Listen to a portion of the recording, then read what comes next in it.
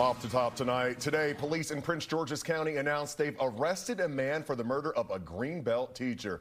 This comes more than a month after the teacher was reported missing. We've heard from many concerned community members in that time since. Our Josh Rosenthal is in Greenbelt tonight with what we know at this point. Josh? Guys, this park is the last place that Marianne Sela was seen alive. And if you follow me over here, look in this direction, you'll see there are still some missing signs with her picture posted nearby.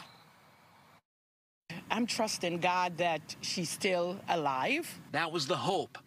But weeks later, this community is now coming to grips with the sad reality that a beloved school teacher is gone. And still had hope that they can still find her alive. Good afternoon. At a Friday press conference, police revealed that the dismembered body of 59-year-old Marianne Sela had been found in early August in Clinton.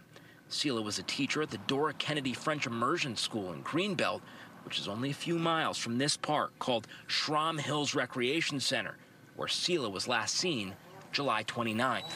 So this is a very sad day, very sad outcome. 33-year-old Harold Landon III is now accused of murdering Sela after authorities say cell phone records showed Landon was both in the area of Shram Hills Rec Center the night Sela disappeared, and he was in the area of where Sela's remains were found near a pond in Clinton 2 days later, on July 31st. And I don't believe they knew each other. I just think we have a person who decided to go out and commit a horrific crime. It's just terrible.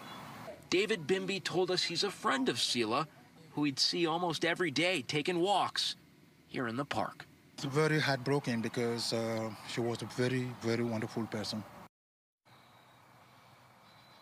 Landon is expected to have a bond hearing on Tuesday. Police tell us he's actually been locked up since August 1st on what they call an unrelated assault charge. Guys.